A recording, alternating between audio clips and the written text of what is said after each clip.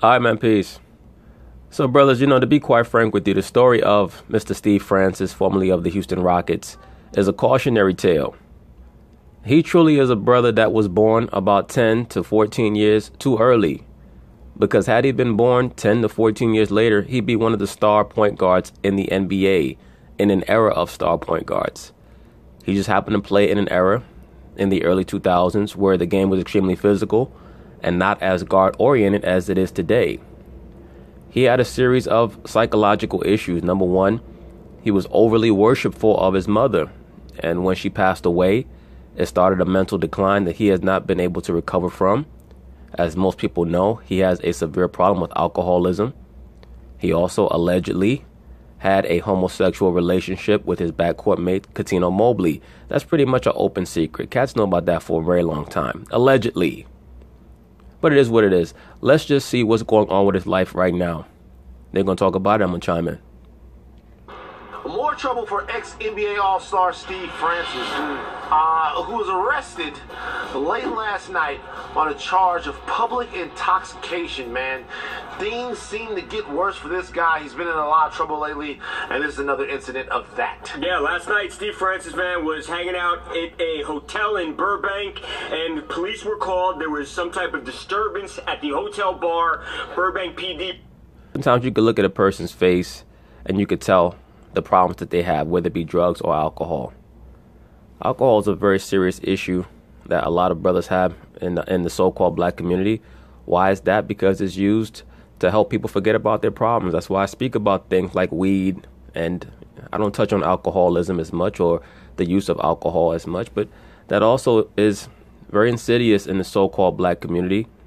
It's something that the so-called black man uses a lot to try to forget his problems, but you have to understand, once you sober up or once you come down off that high, the problems will still exist.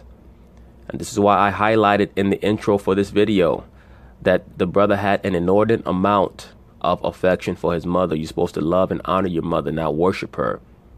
Because God forbid, the Lord could take her tomorrow, and then what? You can't have a mental collapse because the Lord takes your mother or your father and you're a grown man. You have to constantly be preparing yourself for that transitional period in your life where the Lord takes your parents back to the spirit world. That is a part of the life experience. Unfortunately, this brother Steve Francis, he had no one to inform him of that. And oftentimes it's because many so-called black men as young boys are raised to worship their mothers. We live in a society where the feminine principle is venerated. And unfortunately, in a condition like the so-called black man is in, where he pretty much is made to not matter, he's not reckoned in this society, the only person that he can count on oftentimes is his mother. And that's a dynamic that the so-called black man is going to have to address and change. How do you do that? By making sure that you're very careful about the woman that you have a child with, so that as your children are raised up, it's both you and her there, and the balance is implemented in the mind of the child so that he or she does not become overly dependent or overly worshipful of the woman. When you have that balance there, it stops the child from becoming overly dependent or overly worshipful on just one parental aspect. That's why I harp on these things, brothers. And also it's going to keep you out of where? The court system and out of jail, man. That's where the mindset has to be. That's why this brother Steve Francis has the problems that he has. Or it's one of the reasons why. PD responds. They see Steve there, allegedly drunk with another man. Both guys are arrested, hauled off to jail. They were eventually released around 7 a.m. this morning, but just more trouble. It was just earlier this month that Steve Francis finally, for the first time, addressed some perceived issues that he had with substances. He said that he had never done drugs before. Because that was a widely held sort of notion that Steve Francis had a drug problem. His appearance had changed over the years. He really looked bad for a little bit. So he said no to drugs, but he did admit that he had an alcohol problem. Well, it's very obvious that he had an alcohol problem. Drunkenness is an issue, as I stated, amongst so-called black men. One that oftentimes people don't want to address because alcohol is legal. So it's very difficult to inform someone or to speak to someone or communicate with them that the problems that they have with the bottle are affecting themselves and those around them, especially for brothers who have children. You should put the bottle down, man. Just being real. Put the bottle down. Me personally, I don't drink unless I'm in a social setting, and that's normally maybe a glass of wine or something like that. I might have, something hard, but that's like twice a year, man. Me personally, I don't need substances. I get high off life. I get high off of information. That's just me. But I wasn't raised in that environment where I saw people using drugs or overdoing it with alcohol. A lot of times we are a product of our environment. That's why, once again, brothers, you are the one that is going to stipulate a lot of what your child finds acceptable as they grow up. So you have to understand that before you have a child, man. That's why I always harp on that. I cannot stress that enough. We cannot always be going back and forth with the so-called white man or about the police force, and supposedly that's the reason why so-called black people are the recipients of all of this negativity. The main negativity that the so-called black man needs to address is the negativity not even with the next black man, but within himself. Once we address the issues within ourselves, everything else is going to flow much easier. So this brother here, Steve Francis, he needs help. He's needed help for a very long time. Thankfully for him, he still seems to have some of the monetary resources that he was able to accumulate while playing basketball. For those of you who don't remember, he was a standout athlete and performer for his time in the NBA. And if he was playing today in a more wide open era, he would be dominant. This dude was before Russell Westbrook, and he was on the short list of most athletic point guards ever. Go look back at the legendary dunk contest with Vince Carter and Tracy McGrady. Steve Francis had the most dominant performance in that slam dunk, aside, of course, from Mr. Vince Carter. In almost any other slam dunk contest, he would have won. He was a great athlete, and him and Cuttino Mobley formed a very good backcourt for that era.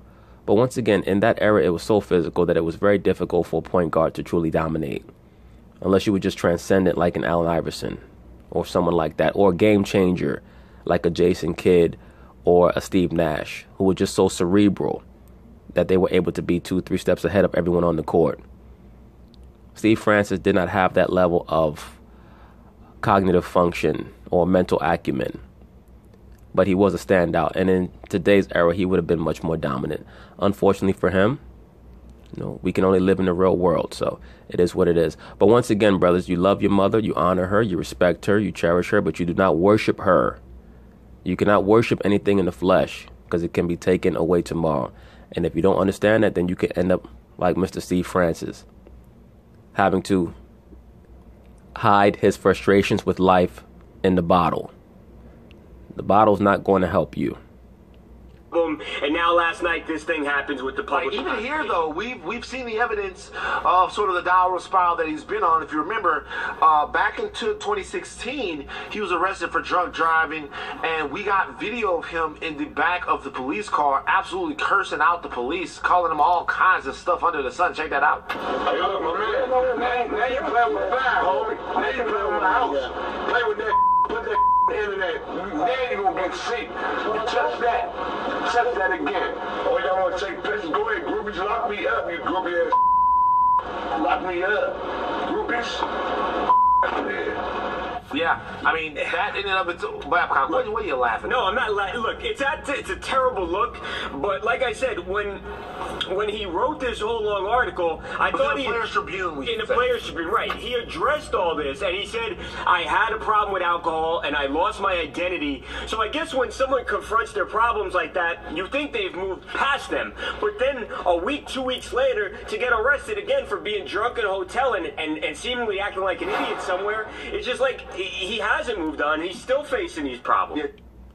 Well, his problem is not truly alcoholism. The alcoholism is a way for him to try to smother what his real problems are, which is the fact that he's had a hard time getting over the loss of his mother, and also a possible issue with his sexual identity, which oftentimes will lead to depression and substance abuse. We see it with Mr. Aaron Hernandez. We've seen it with others. But Aaron Hernandez, that's an issue for another video. I touched on that in the original video that I did right after he was sacrificed. Yeah, it definitely seems like there's still some issues there.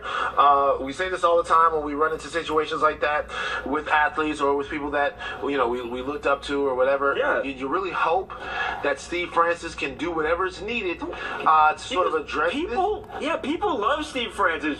We were watching highlights earlier, man, and the guy was a high flyer. He was a part of so many spectacular plays. He's a guy who's like a normal-sized dude. He's not LeBron, like carved out of stone. People could relate to Steve Francis, and to see him to see his life really out of control is really sad, and it's scary. Normal size. I wouldn't necessarily call it sad or scary. I just think that the brother needs help. We all have moments of weakness in our lives where we need help. And it's just a part of life, man. In the flesh, you're going to be prone to weakness. All he needs to do is face the fact that whatever issues that he has can be rectified. There's a solution for every problem, believe it or not. You just have to put the bottle down so that your brain can function to its utmost capacity and then go about trying to solve those issues. Maybe he went through a period in life where he was associating with the wrong people. Maybe he went through an issue or a period through life where he was not sure who he was as a person. That's why I touched on the sexual identity issue that I believe that he may have, which oftentimes with many of these athletes, they manifest through depression, through acting out violently, through drug use, alcoholism, so on and so forth. And who knows? You never know the type of childhood that many of these people were forced to endure. Some of them were victims of child molestation. And it's embarrassing for them to want to have to admit or acknowledge that. I'm not saying necessarily Steve Francis, but you never know.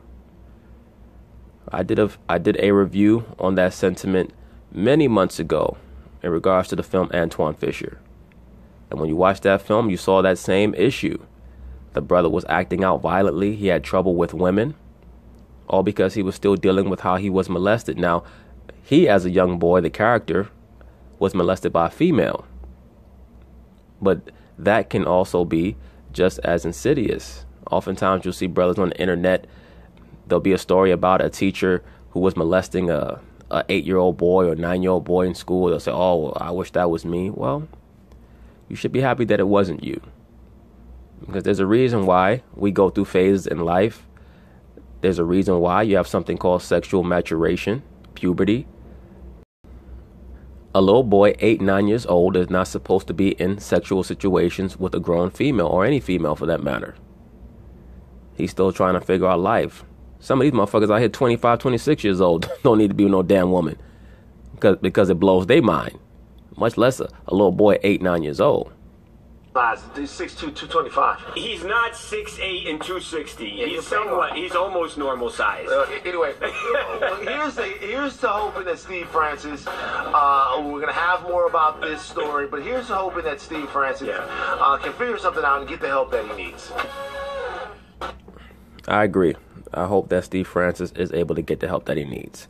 But anyway, please remember, some of you brothers out there who may be going through situations where you feel like you can't control your substance abuse, whether it be with the bottle or with drugs, or if you're around family members that cannot control their issues with the bottle. You either are going to have to communicate with them, pretend what their problems are, and if they're not receptive, you may have to move and go to a place where you can attain to some form of calm, peacefulness, and placidity. Because the only way that you can develop your brain is in a peaceful and calm environment. The brain cannot be developed in a chaotic environment. But anyway, peace.